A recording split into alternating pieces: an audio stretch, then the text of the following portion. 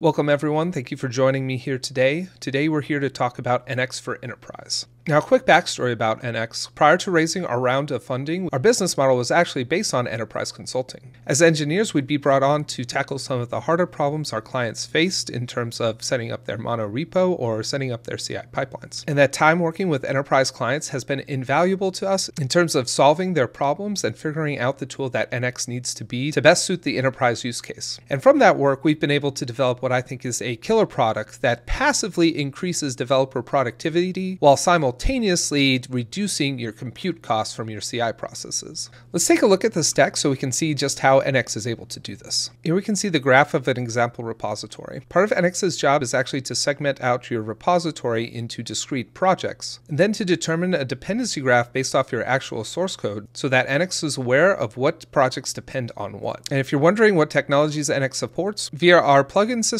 we're able to support most of the existing front-end frameworks, as well as most of the common tools you'd expect to find on the front end. And there are existing NX plugins for most of the common back-end languages and frameworks. An NX dependency graph system is pluggable, which means that any language can be supported as long as a parser is provided.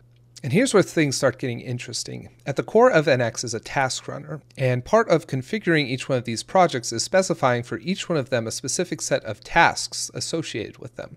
Now, this task could be something like building an artifact, or it could be some form of validation like unit tests, type checking, end-to-end tests, or linting. Now, when you're configuring NX, you're not only telling NX what it should do in order to run each task, you're also telling NX how these tasks depend on each other. For example, we can tell NX that any build depends on the build of all dependent projects. This way, if we ever told NX to run a build on our dashboard, NX would make sure that the style system is built first, before then running a build on our dashboard. Now, because NX's dependency graph is created by analyzing the source code, as your repository continues to grow and change, and some of the connections inside of your graph change, NX will passively keep your pipelines up to date. For example, now if we were to run our dashboard after this change, NX is going to first build the style system, then build our user profile, and then build the dashboard. And since NX is analyzing the source code of your projects as well as the source code of its dependencies, we're actually able to tell if you've run a task like a test or a build on the same exact code before. We can mark one of these tasks as cacheable, which informs NX that if we've performed that same task on the exact same code, that we should just remember the last time we ran that task, which essentially makes running that task instant. And when we introduce our NX Cloud product to the system, this enables that cache to be shared among all the developers in your organization, as well as with your CI pipelines. This means your CI pipelines will be able to benefit from your developers running these tasks locally, which has the potential to significantly reduce the money that you're paying for computation on your CI pipelines right now. Speaking of CI pipelines, because part of NX is defining all of our tasks and how these tasks depend on each other, it's very easy to configure your CI pipelines by simply telling NX which tasks to run. With NX's built-in tools like being able to determine affected projects via Git history and the NX cache, we're actually able to create a state-of-the-art pipeline system that's going to scale dynamically as your repository grows. And this alone, we've seen cut CI pipeline bills enough for NX Cloud to pay for itself. And other features like NX Cloud's distributed task execution is going to allow you to parallelize those tasks as optimally as possible. There's still the same amount of compute going on, so this won't save on your compute bill, but it will allow you to significantly cut down on the time it takes between your engineers submitting a PR and the engineer being informed as to whether their PR passed the validation tests. And if your average CI time ever starts becoming unmanageable, you can easily scale horizontally by adding more machines to your CI pipeline via the simple configuration we see on screen here. At the end of the day, NX's job is to take everything that your engineers are doing that isn't shipping an awesome product to your users and get that off of their plates and onto NX's.